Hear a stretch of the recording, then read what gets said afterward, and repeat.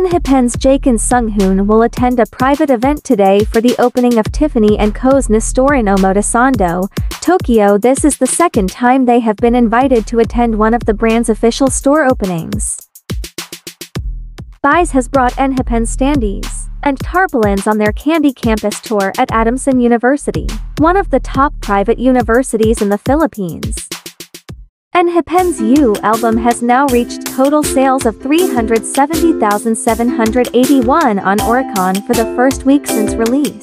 This is also ENHYPEN's first day album or single and first week best-selling to date. Tease and Boy Next Door Dance Bite Me at the Dope Club event.